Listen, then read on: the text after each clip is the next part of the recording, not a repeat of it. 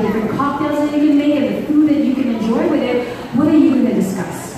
So, today, Universe Pia launched a website, and then it's called onenevernation.com. And in that website, yes, so this is the website. Kaninang 4 p.m. lang siya nag-live. You get to discover, things you didn't know about Universe. So, a brief history of what it's all about. Yung 185 years na siya.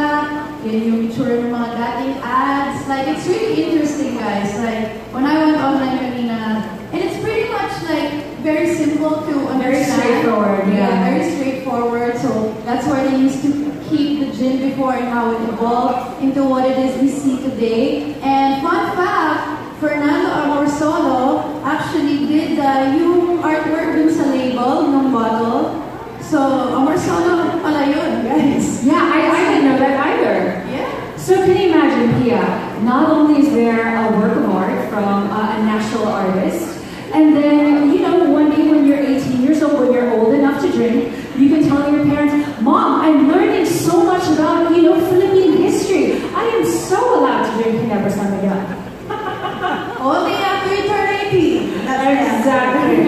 Okay, so what is the name of the website again? So the website is onenevernation.com.